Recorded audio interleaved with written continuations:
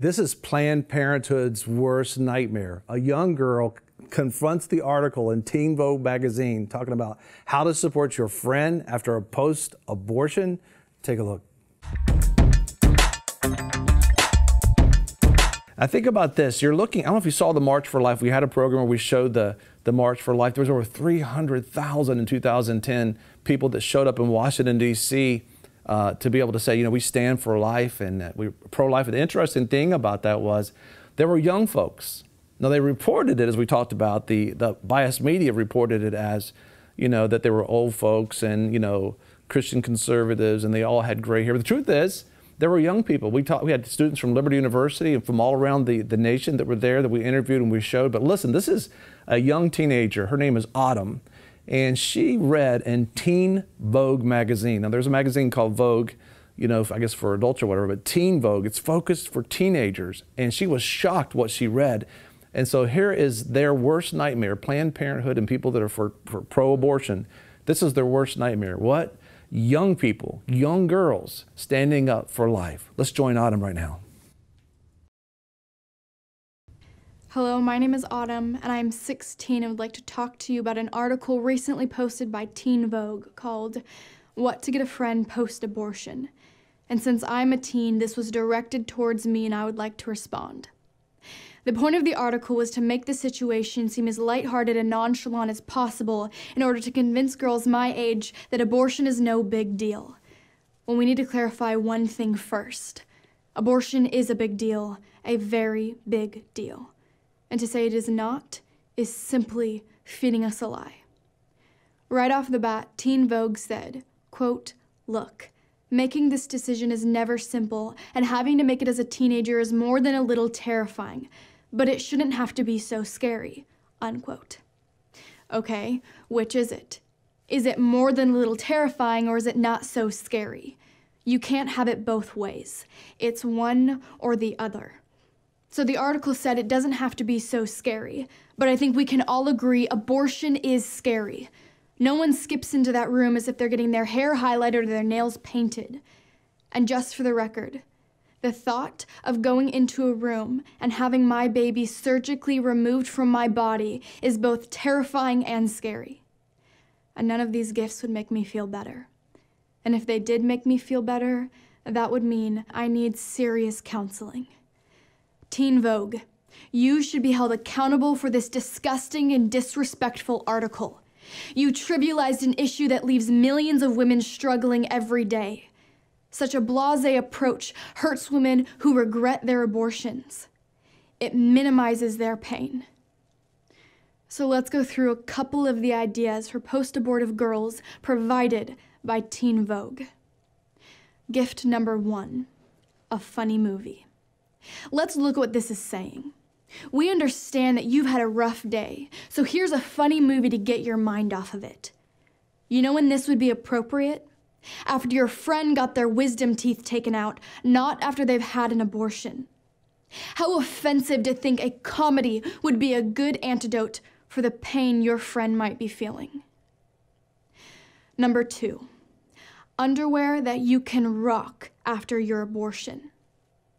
Now, this one is pretty unbelievable, so I'm going to read a part of the article for you.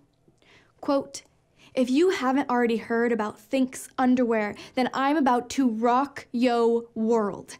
These revolutionary panties allow you to free bleed like our foremothers wished they could. Technically, they are made for your period, but that's no reason not to rock them for your post-abortion woes, especially because there will be blood." Unquote. Do I even need to explain why this is so deplorable? The language and flippant tone is appalling.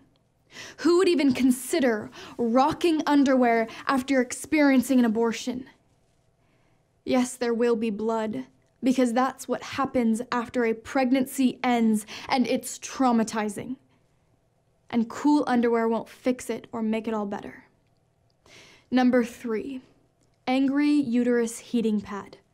This is a heating pad shaped as a uterus with an angry, mad face on it. Teen Vogue said, quote, "Likely worse than any period symptoms you've ever experienced. You'll love it. It's like two throbbing hot balls of lead are trying to escape your body, all while your stomach contracts over and over again. Huzzah, unquote. Remember in the beginning of the article when they said abortion doesn't have to be so scary? Well, this sounds pretty scary to me. A creepy little gag gift is not going to counteract the feelings of hot lead balls escaping your body. Number 4, girl power hat. Is this really the time for that? I just ended my baby's life. Girl power. Are they insinuating that girls who celebrate their abortions understand girl power more than girls who regret them or refuse to have them? And by the way, how many aborted babies have been girls? What about their rights? When do girls begin to have power? And how powerful do you have to be to destroy the most helpless of people? To me, abortion seems like the opposite of girl power. It is the most invasive and degrading thing that could happen to a girl. And my version of girl power is knowing that I am valuable and precious. I am grateful I was allowed to live, and I want all girls and boys to have that same right. This is a human rights issue, not a girl power movement. Number 5, F uterus pin. Yep, you heard that right. An F uterus pin. I see a hidden motive here.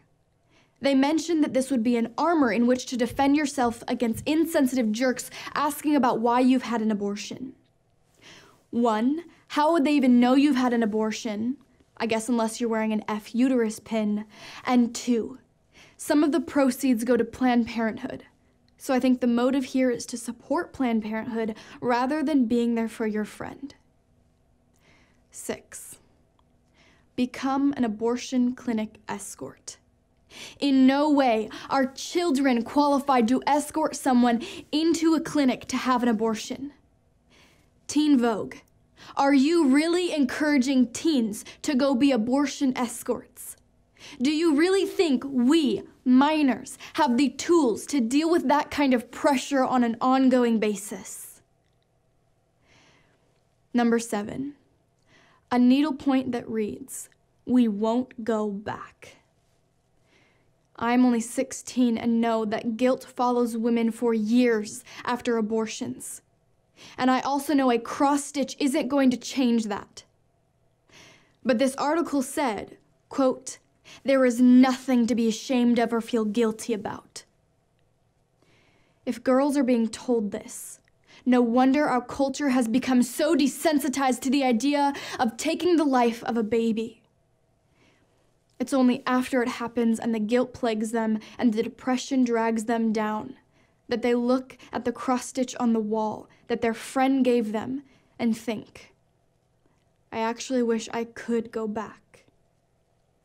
But sadly, by then it's too late, and the "we won't go back" turns into "we can't go back," which unfortunately is something women only realize after they've had an abortion. This article made light of a heart-wrenching issue. Trivializing abortion doesn't do anyone any good. Joking about it is incredibly offensive to all involved. Do you know what I want to tell girls who've had abortions? I want them to know that there are organizations out there that will help them where they're at. There are places that will provide counseling, such as Rachel's Vineyard, a safe place to renew, rebuild, and redeem hearts broken by abortion. The national hotline for abortion recovery is 866-482-LIFE. And for local pregnancy resource centers in your area, visit healingafter.com and enter your zip code. And for those of you in high school and college, you can join me and get involved in Students for Life. This is a wonderful way for us young people to be involved in the pro-life movement.